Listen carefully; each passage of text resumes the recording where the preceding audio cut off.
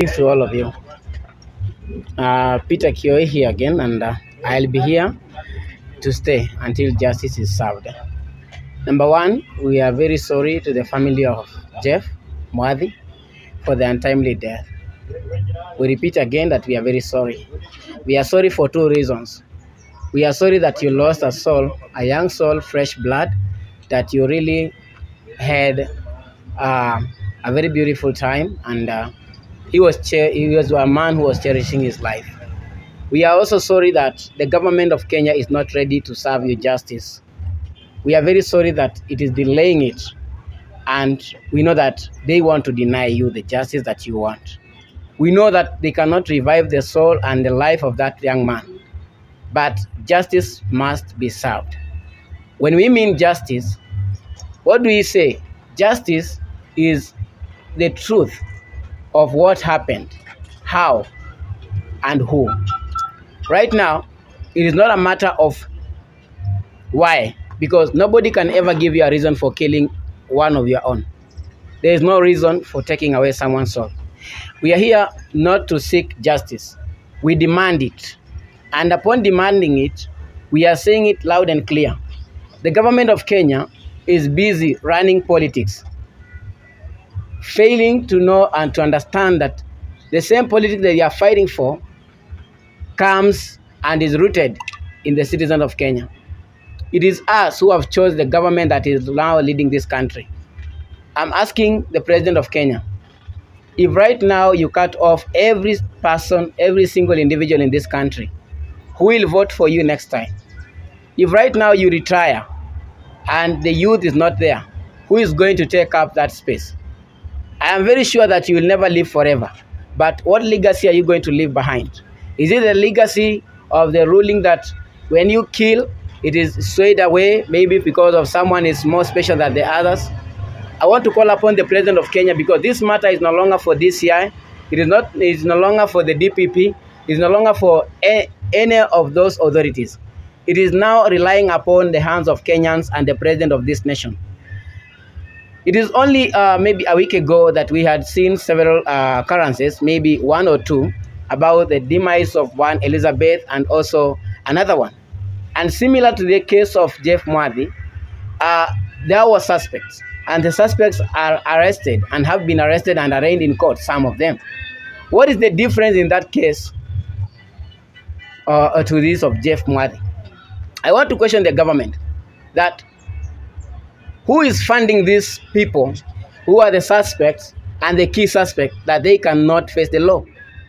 And who is behind the delaying of justice to this innocent soul? Who is crying out loud? I will always repeat this, that the spirit of Jeff is working in us, and it is very lively. I can for sure tell you that some of us have gone through a lot of struggles, and I can only quit this if you kill me. That is the only reason that I can quit this. I can also quit this when you shut my mouth with a super glue, and also when you tie my hands.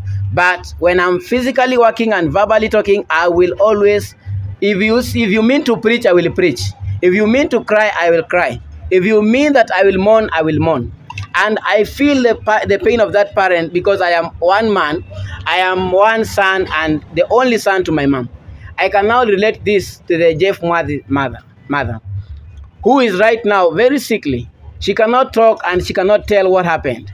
She was busy looking for a life, a beautiful soul, and cheering up. She was busy finding out tomorrow's destiny for her children. But to her shock, she has nothing to cheer up. She has nothing to have joy on. And this kid was given as a present by God. We know very well, and we are aware that money in Kenya talks. But I want to remind everybody here that money is something, but money is not everything. I want to ask another question. That when I went to Central Police Station, also to the county police commander, I was instructed and I was given a letter that actually there is no picketing. In the Constitution of Kenya, it allows picketing, that is free, peaceful demonstrations. And this one is not only demonstration but protest. We are not here for politics. I want to ask for those who say that it is not right to do it because you don't have a permit. I want to ask, using your mobile phone, when the notification pops in, whether you have lipa mdogo or what, does it have your consent? Does it ask, should we send a notification? No. Right now, I'm sending this message to the Central Police Station and any other police that is watching right now, that this is a notification. We never wrote that we are requesting for peaceful demonstration. It is our right. So it is a notification, and a notification comes in whether you like it or not. We are demonstrating and we are protesting regardless of your shit. We have already said that we have notified you. So you should be aware that we are doing this protest. Again, you should be aware that you are there to give us security and not to harass us. Any police that will harass us should know that they are doing it against the law, and that they shall face the law, and nobody is above the law, even the lawmakers in this country. So right now, I'm calling upon everyone to stand up as Kenyans. I'm calling upon parents. I'm calling upon every government institution. I'm calling upon everyone that is watching that we should not be shut up, or we should not be shut down maybe, or we should not even be silenced by anything. Actually, Peter Saruni stands for the voice of Jeff Mwathi, and not only Peter Kioi, everybody that is here within this vicinity, that we are calling for justice for Jeff. And we are not requesting, we are demanding. Right now, we are calling upon the government of Kenya, that is the section of the MPs, and those who are presenting us in the government institution, that we elected you to go and present us. Now, when the country has no people, who will you lead? I am calling upon any member of parliament that is sitting and watching this, that you are there to represent us as the Mwananchi. And we are the Mwananchi, and at the same time we are the Wenye Inchi. We are the people, and the people for the government, and the government for the people. And if you want to oppose it, put it in writing form, because I don't take verbal talks. Now, I want to tell any other person that is actually against this justice for Jeff. It is only two ways. It is either you give us justice through constitution, or we take it through our hands, and that's all. Thank you. Just a question before you leave. Are you guys cooperating with the family to kuhakikisha kwamba mmepata haki ya mtoto wao? Actually, the family is... Are you in talks with the family? Actually, yeah. The family is very in touch with us, and we are getting in touch on a daily basis. We are not only looking for upon justice for Jeff, but also consoling the family. And every day to day, we always engage them. The only thing that we can agree on is that the family cannot always come on media every time, because you know they are grieving. But the family is very much well connected to us. The other time I was arrested at a Central Police Station, Jeff's mother contacted me, and she really wished that I should be outside that place. And apart from that, she really shed tears for me. And that's a parent. And a parent is connected to the child. And as for me, I don't view it like a relationship between friendship. It's more than a friendship. It's just a family affair. And we are all family. And as you see us here, we are not working as friends. We are family. Yeah. Second question, maybe the last time we did an interview with you, actually ulikuwa una receive threats. Kuna watu ambao walikuwa nakufuata. I don't know whether something has been done concerning that. The government of Kenya has nothing to do with that, because actually, if they cannot give justice for the dead or to the dead, do you think they will support me because I'm being threatened? They cannot take it. But actually, for me, I am calling upon those who are threatening us that they should now come and take our heads off, because actually we are not giving up and we are not giving in. So anything to do with that, maybe I can tell you that yes, we are receiving threats on daily basis, but that's now our daily food. You have reported to the police station about it? We have reported to several police stations, and we have several bits of concerning that. But our key and our main agenda is to make sure that justice is served. Another thing, we are not here for clout. We are not here to be fame. We are not here to be known. And even I will not even wish to be interviewed maybe. But because we want to put everything clear, that's why we come on camera. But to be honest with you, that we are not going to be intimidated or either to be pulled down by anything. Yes. Another question? You guys, there is an interview you did with Shiko, and you guys said you know who killed Jeff. Have you guys gone to the police maybe to write a statement concerning the same? Yeah, there are some written submissions that I had made severally, but I will not disclose everything here, because this media and also these people that we are calling them are the suspect. Actually, you should quote this from me, that we have not called anybody a killer. They remain to be suspects until they are proven guilty. And you should not put words in our mouth. We have never said that we truly know that you killed, because if I would be sure of that, I would not only go to the police, but I also chop the head off. Yeah. So we are ready to say, to know anything that maybe after cooperation we know. Yeah. Okay. Lastly, swali yangu ya mwisho, you guys have been on the front line pushing the hashtag justice for Jeff since day one up until now wakati tunafanya hii interview. Tungependa tu kujua I mean there are suspects of course. Wale watu wanatajwa huko nje, sijui walikuwa wengine wakafanya. What is your message to DCI kwa suspects wenye bado hawajashikwa? My message to DCI. Number one, before I deliver the message, the key suspect here is DJ Fatxo. Why? The incident happened in his own house. That one calls for one. Number two, I already explained how he becomes a suspect in this murder case. The DCI, I want to call upon the DCI first to do a thorough investigation among the members, the staff members, because maybe they are not all corrupt, but some are corrupted, some are bribed, and some are shut down maybe by the authorities. I want to tell the DCI, categorically, starting from Kasarani, I want to be very clear on this and quote this: DCI, do your work. And you should remember that this is not a golden bag case. This is not a chicken scandal case. This is not the Sagasian Magarian case. This case is very delicate, and it will lead some of you to be even, what do we call it? Not arrested, because arresting is not enough. Actually, you will be suspended from your works, and you will lose your jobs. The DCI should be very keen on this case. I have already said, money talks, but money is not everything. Right now, you are fighting us with money. Those who are fighting us with money, remember that we serve a bigger God. That's number one.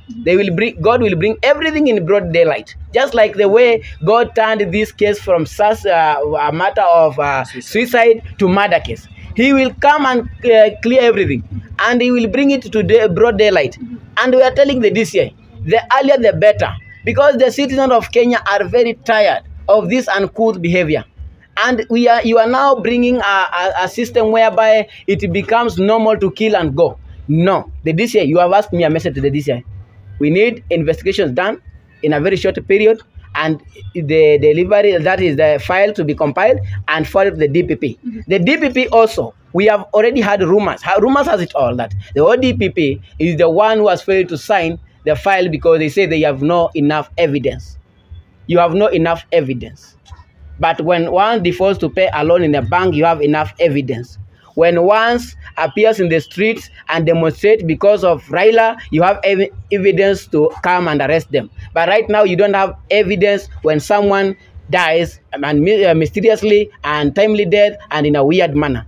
We will give you evidence by doing an example of taking one of the suspects to the rooftop and throw them down. Then you will come and collect the evidence from there. Yes. Maybe there's been speculation that DJ Fatxo is not in the country. Do you know anything about it? A case to do with homicide comes with a lot of speculations, but we are not taking anything with that because DJ Fatxo has not come out clear to say that I'm not in the country. None of us is working in the embassy here, and nobody is working in the here hostess and the immigration department to see whether they are there or not. So now we don't care whether he's in London or where, he will be brought back. That is it. Yeah. Maybe do you think the fact that there's no one who has been arrested concerning this case, he in affect maybe venye case inakuwa conducted? Obviously, it has affected from day one, because actually, when you say a murder to do a case to do with someone dead, when you tamper with a crime scene, you have already tampered with everything. And right now, police are doing works awkwardly, like the way they handle the case of one Elizabeth. A police and a professional, a DCI, going without gloves to handle a crime scene. And it is someone that is alleged to have committed suicide. Now, when taking fingerprints and what do you take from there? Are you the murderer or what? Why do you cover up these murder cases? because these are cases that have been murdered. And I'm going to tell you sure that it is only through this case of Jeff Mwathi that a lot of closure will come to the families of the deceased who went missing without actually being traced. And I am calling upon the government of Kenya to be very clear and very straight on this case, because we are not going to give up. Personally, I am not going to give up. Even if I remain on streets alone to shout justice for Jeff, I will shout it alone until I'm heard. If you are not getting to hear it, okay, now do away with me. You have that option. I think in matters to do with threats, we are receiving threats every now and then. Every now and then. In the morning, one of you guys had called me and found me I was off. It is because I received a phone call in the morning before I even woke up with a private number. It was telling me, we are waiting to see you on the streets. That was what I was told. And I said, yes, we are coming, be ready for us. And I switched off my phone until nikakuja. Nimefungua simu kitu saa 3. And that is when one of you called me and asked me, are you guys still coming? And I told them, yes, we are coming, wait for us. So they are threatening us every now and then. And I keep repeating this. And I keep repeating it every now and then. We are not going to give up. We are not giving up.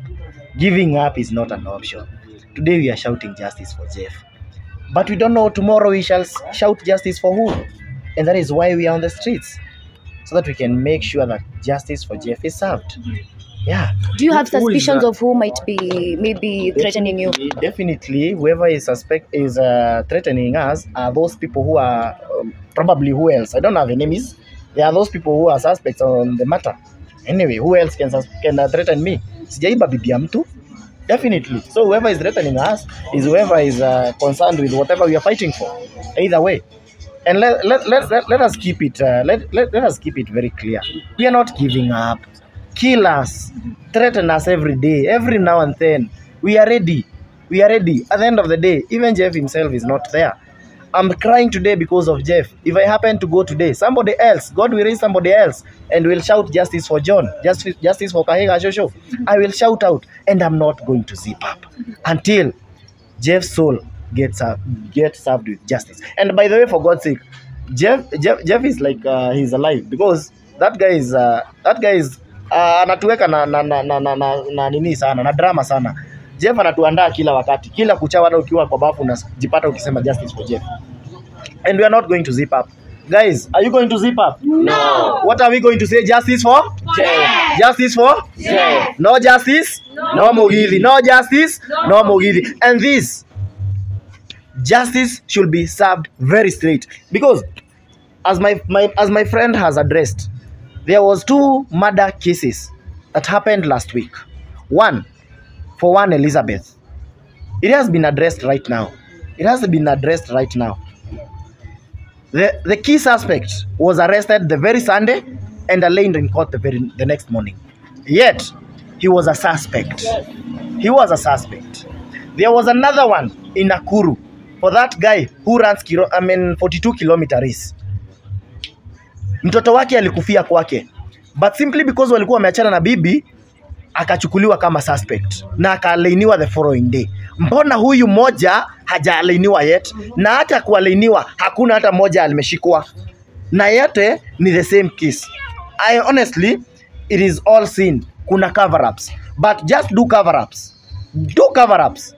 But if justice won't be served by the court of law, trust you me, it is going to be served by hands. Asubuhi ya leo tuko mahali hapa kwa ajili ya Jeff. Kumbuka Jeffu ni mtoto wa mtu, na mnajua kila mmoja chenye kinaendelea katika hii maisha ya Jeff. Tunaomba justice ya Jeff. Tumeandamana mara 2, leo ni siku ya 3. Na tumekuwa tukingangana kwa njia mingi, tumepitia challenges mingi, lakini tunajua siku ya leo tunajua tutaenda kupata justice. Ninauliza hivi, tumeona watu wengi wamefanya mambo na justice yao imepatikana. njia ya Jeff ni aje? Mtu hata anashika busi, anairepu, anashikwa. Je, sisi huyu mtoto amefanyiwa hivi, kunaenda aje? Sisi kama wamama siku ya leo tunasikia uchungu na tunaumwa sana. Tumelia, yani tumeshindwa hata tufanye nini. Tukiona hakuna kitu inaendelea. Tunajaribu kufanya kila kitu. Tunajaribu kubebele sana, tumejaribu kuongea na nguvu yetu yote, hakuna justice imepatikana. Tunajua siku ya leo tutaenda kupata justice. Kwa hivyo tutachoka na tutarudi nyuma. Tuko hapa tukijikasa kabisa sisi kama wamama. Sisi tunajua uchungu ya mtoto ni kumaanisha nini. Kwa hivyo justice ya Jeff ndio tunaomba leo. Thank you. Religious leaders in Kenya, religious leaders, you spoke on the LGBTQ issues. You spoke on you want a dialogue between the government and the opposition. You said you want the government to feed the people who are dying with hunger. I want to ask you, is this not a person dying? Is this not a person who died? I want to speak to the DPP, to the DCI, to the IPOA. Please, please, do your level best, and you want justice for Jeff. If justice is not going to be served, we are going to make sure we get justice by ourselves. And to those who are threatening us, my friends, we are never giving up. Come again, we are not giving up. We are not giving up. And I'm telling Jeff, wake up and fight for yourself.